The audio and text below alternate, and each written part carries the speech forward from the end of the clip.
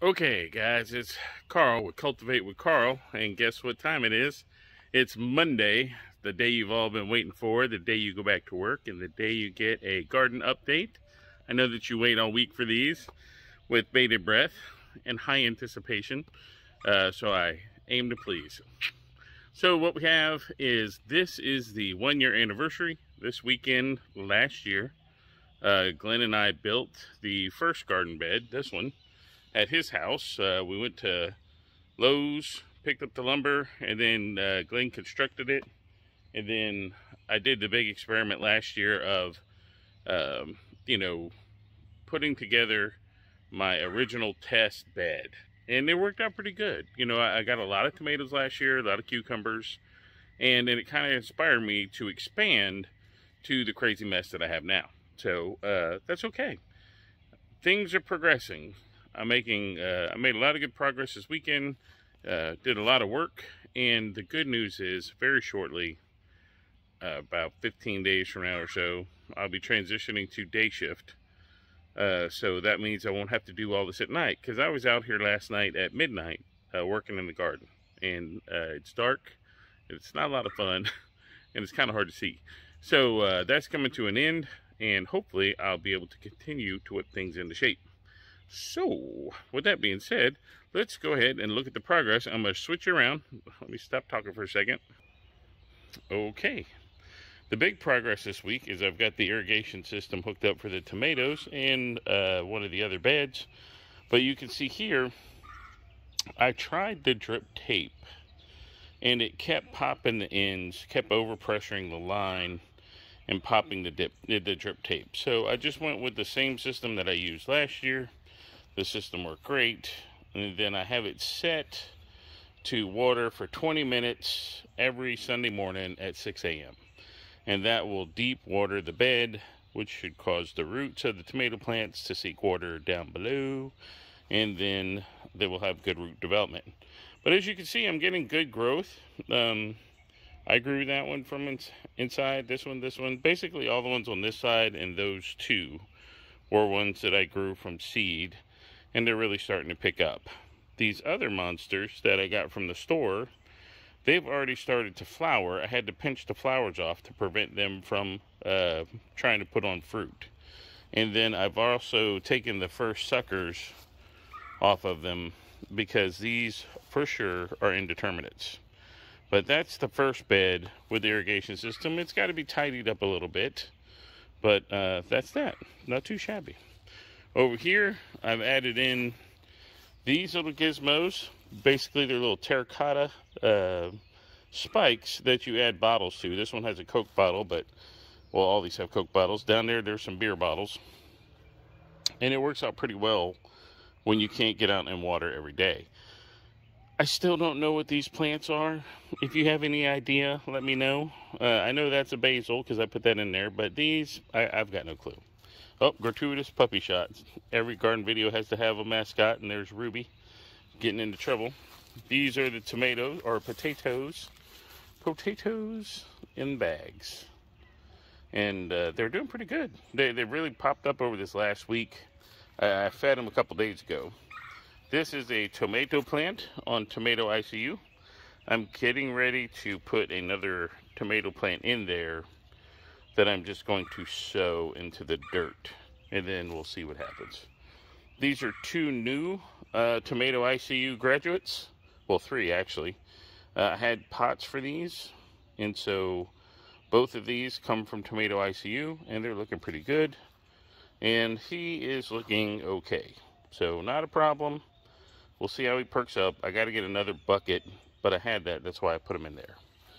Over here, my cucumbers are starting to go up the trellises, but I'm still getting a lot of that leaf discoloration, and I don't know what it is. So I plan on hitting them with neem oil again, which I've already hit them once, and it seemed to help.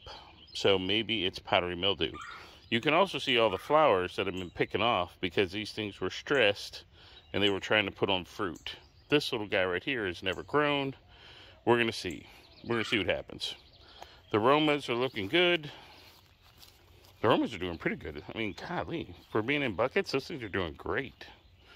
Getting over here, all this is different kind of cucumbers. So in the cups are the same cucumbers that are on the back row. The goal this week is to get rid of all the cups. So that's what we're working on. I got the trellis set up here. The cucumbers will climb all the way up this. Pretty snazzy. Works out pretty well. Let's flip around. The potato plants are going bananas. And it is thick in here. It's like a dang jungle. And the plants are doing good. So I have one more feeding, I believe. One more time to feed them next Sunday. It's either one more or two more. And then it's 4 weeks of no feeding, just watering. And then, bam, it'll be time to start harvesting potatoes. And then all this will make it to the mulch pile. But if you see here, I'm getting flowers. So that's one of the signs that you're getting close to harvesting. Now, I think that flower's a little too early. We'll see what happens. I'm working on the irrigation system for this bed. Oh, here's Gunner. Other dog too gratuitous shot. Oh, so cute. Except when he climbs in the beds. Then I want to kill him. But I have to get fencing for this so we don't climb in here. Hear the woodpecker? Bell pepper, bell pepper, bell pepper, bell pepper, bell pepper, jalapeno, jalapeno, jalapeno, jalapeno, jalapeno. And then I'm saving space right there in the middle for a green bell pepper. Because all these bell peppers are different colors, just not green ones. So that's a little wackadoo. Over here, my other irrigation system victory. This is the carrot bed, and those are 2 cherry tomatoes for Glenn, and another cherry or another tomato out of tomato ICU that's got a bigger pot. Hopefully it'll do good. So I have to clean this up a little bit, but I've already put a deep watered this. It works well. I've got to trim up some of these lines, and then I got to find something to go in these 3 spots right here. 1, 2, 3. So that's not bad.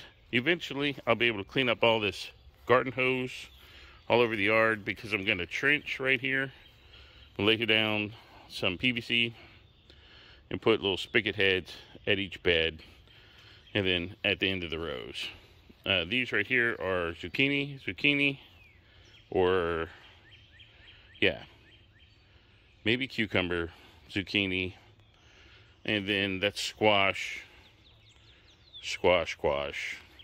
zucchini, and zucchini. And these are those terracotta watering sticks I told you about. And you know what, they're not really that necessary right now, but in the summer when it gets hot, they'll be much more handy. Now, I know that you're like, Carl, zucchinis and squash get huge. Why do you have more than one plant in the bed? Well, what I'm hoping is they both survive, but I don't think that they are. So we're going to play Survivor, and we'll nip out the one that doesn't do the best. Or, in the case of these 2 zucchinis, hopefully one will grow that way, one will grow this way. I don't think that's realistic, because the sun's coming from this side. So I think this guy's going to have the advantage, but maybe he'll anchor out that guy right there. So let's take a pan, look around, and look at the whole setup. So I'm going to add in more potted plants along the fence, and I'm also going to add in some trellis stuff along the fence. Tomato bed, cucumber bed, squash and zucchinis. Over there is bell peppers, carrots, and whatever potatoes. The 2 bins are doing good. The compost is shrinking down. I'm going to have to flip them this week. And then way over there, you can see my 2 strawberry plants, planters, which are going to be moved back over here soon. I'm going to build a little platform, and then I'll put them up there by the fence.